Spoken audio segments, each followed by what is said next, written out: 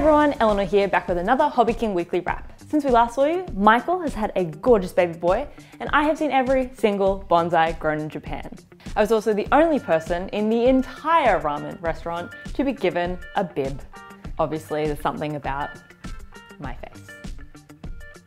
As you know, in the weekly wrap, we'll go through the new items, announce the winner of our weekly competition, see what's been happening in the RC community, and occasionally show you sneak peeks of upcoming products.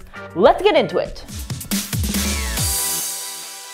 Okay, let's start with new items. As you know, we've been away for quite a while, so we've had many releases. So we'll show you the top items now. We had a 1600mm focke-wulf FW190, Turnigy Evolution Pro radios in white or black, an orange RX receiver with new encrypted superfast S-Link, a 1200mm Kingcraft Pit Special S2B, a 900mm HKing Camel, an HKing Supercar 4-wheel drive electric off-road monster truck. For all you Avios C130 owners out there, we had a 6-piece spare wheel set and propeller adapter. New and improved Rhino LiPo packs. These packs have an excellent discharge rate, low internal resistance, and great cycle performance output. And our major release for this week was the HKing Wago MX2. If you have not seen Michael Wago's video for it, here is some of it now. This plane has a shorter moment. It's very aerobatic. It hovers well, harriers well, and does everything that my other Wago series plane does. Except this one flies a bit more like a balsa plane. It's great for straight line flying and things like that.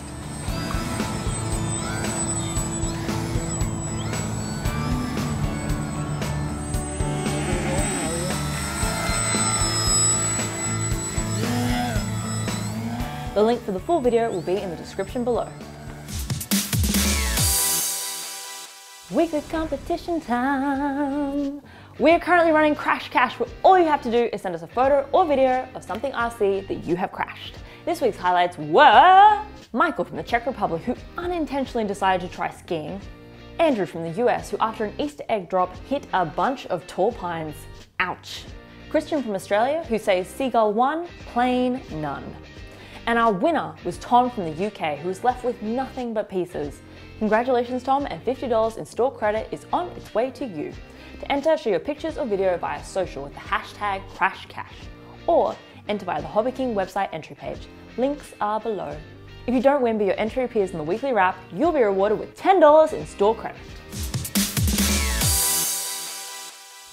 Okay, community projects. Let's take a trip around the world and see what is happening in the RC community. Anthony from the UK turned his Durafly Slowpoke into a PT19 lookalike. Love how you added a passenger to the cockpit there. Speaking of paint jobs, Stu from the UK painted his DC3 to look like Air Force One.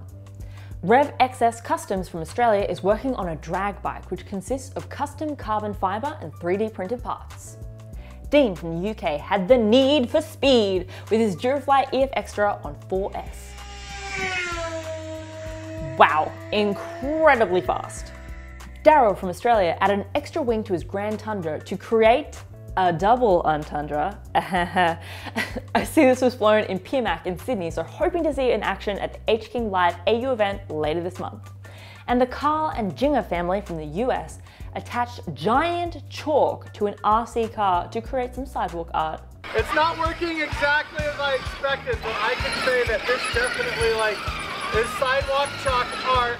Great idea, guys, and great to see the whole family getting involved. Oh. Look at this, it completely shattered that awesome chalk right there. To contribute, visit the HobbyKing community page on Facebook or email us at weeklywrap@hobbyking.com. Or simply tag your recent pictures and or video on social with hashtag HKweeklywrap and we'll find it. Remember, if you feature anywhere in the weekly wrap, you'll be rewarded with $10 in store credit. So that concludes this weekly wrap. If you're enjoying the show, please give it a like, share with your friends, and comment down below to show your support.